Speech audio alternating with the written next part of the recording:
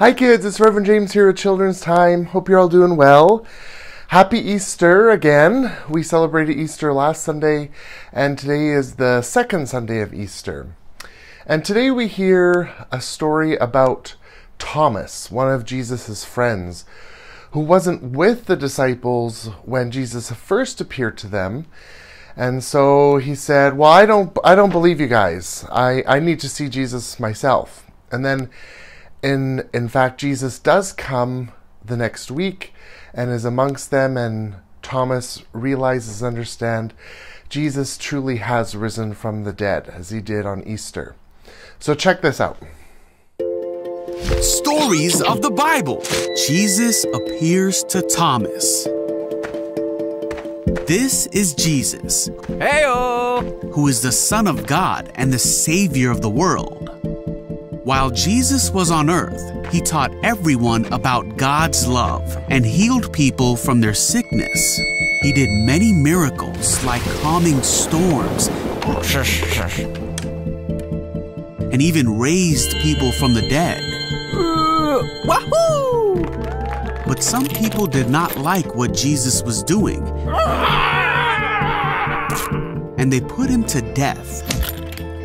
He died on a cross and was buried in a tomb. For 3 days, Jesus' body laid in that tomb, and it seemed that there was no hope. But very early on Sunday morning, the woman who cared for Jesus went to go visit his body, found that his tomb was empty and that he was no longer there.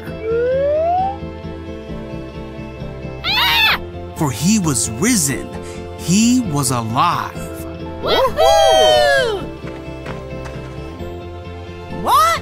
Heyo! Rah! Jesus appeared to his disciples to show them that he was alive.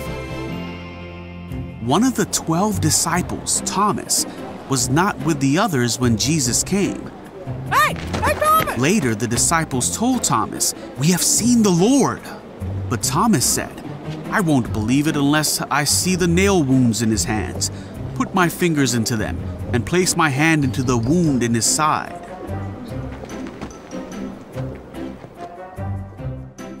8 days later, the disciples were together again, and this time Thomas was with them.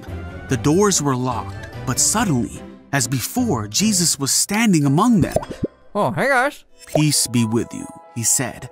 Then Jesus said to Thomas, "Put your finger here and look at my hands. Put your hand into the wound in my side. Don't be faithless any longer. Believe." Thomas said, "My Lord and my God." Then Jesus told him, "You believe because you have seen me. Blessed are those who believe without seeing me."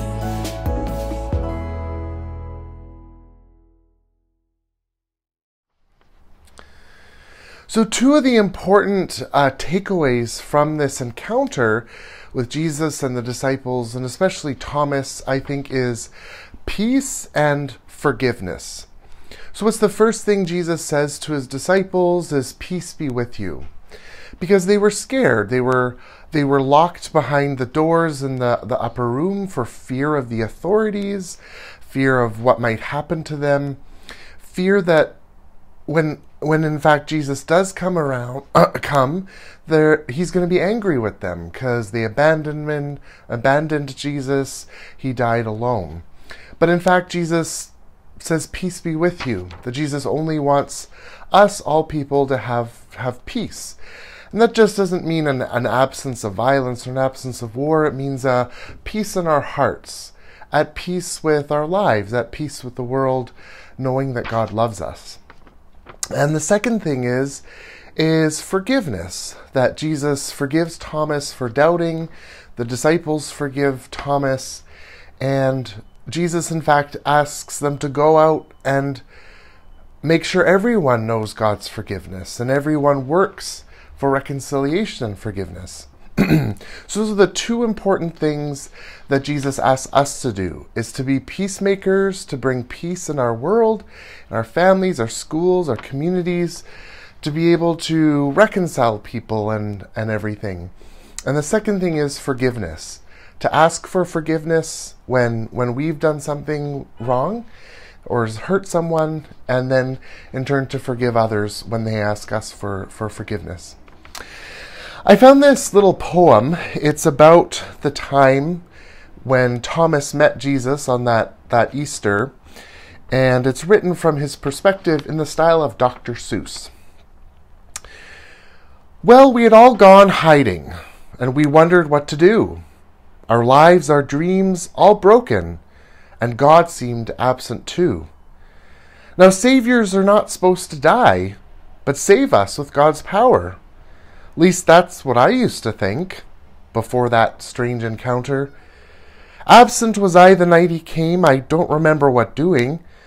We had not trusted Mary's word, the Lord I've seen proclaiming. Impossible, preposterous. How could she believe such things? She's just a woman, we knew. In grieving to him she clings. And then he spoke. Here's what he said. Peace be with you, my friends. They must have looked all startled then, 'cause peace, he said again. Amazed, remembered they his word the night before he died. God's peace he'd bring to us in life. Our joy would be multiplied. But then a strange thing happened. Why, Jesus appeared once more. He came right up before me, even without opening the door. No condemnation in his eyes, no judgment on his tongue, no halo, overwhelming light, just presence, wounds, and love. My knees they shook, my eyes were blurred. A realist I always had been. In his presence I blurted out, my Lord and God who'd risen. Amen. So let's end today with our Lord's Prayer, and we'll pray with our actions. Our Father, who art in heaven, hallowed be thy name. Your kingdom come, your will be done on earth as it is in heaven. Give us this day our daily bread, and forgive us our trespasses, as we forgive those who trespass against us. And lead us not into temptation, but deliver us from evil. For thine is the kingdom, the power, and the glory, forever and ever. Amen. Okay, have a blessed week, everyone. Take care. Bye.